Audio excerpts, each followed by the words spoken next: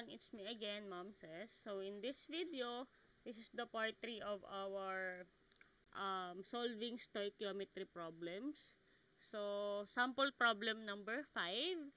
The given problem is zinc is a silvery metal that is used in making brace with copper and in plating iron to prevent corrosion.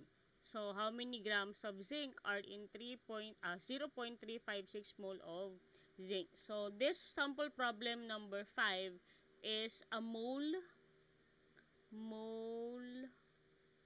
to mass stoich problem. Bakit? Kasi you have here the given mole and ang target mo is grams, which is mass. Okay? So, paano natin ito isa-solve? Mole of zinc. So, the given mole of zinc. Okay. To mass of zinc. Okay. So, given mole times molar mass of zinc. Okay, so the molar mass of zinc is 65.38 grams. So, we'll just multiply it to the given mole. Okay, so we have 0.356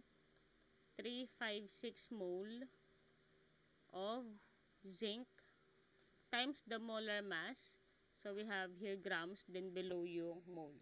So, 65.38 grams of zinc over 1 mole of zinc.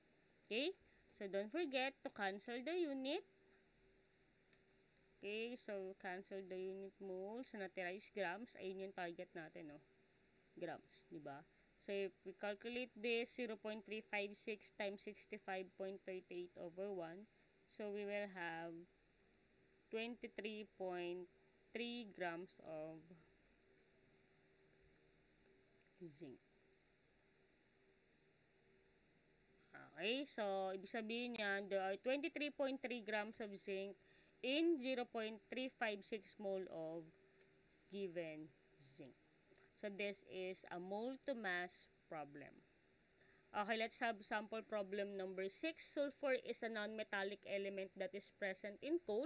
So when coal is burned, sulfur is converted to sulfur dioxide and eventually to sulfuric acid that gives rise to the acid rain phenomenon. So how many atoms are in 16.3 grams of sulfur? So the given is mass of sulfur.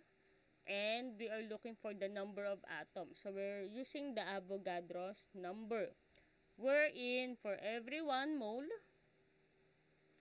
merong 6.022 times 10 to 23 particles. So, ang particle na given natin dyan ay atoms.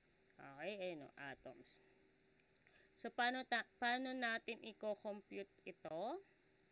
So, madali lang. So, grams of sulfur. Ayan. Times or 2 moles of sulfur to number of atoms. Okay? So, calculate natin yan. Ayan. So, 16.3 grams of sulfur times, okay, so molar mass ng sulfur which is 32.07 grams.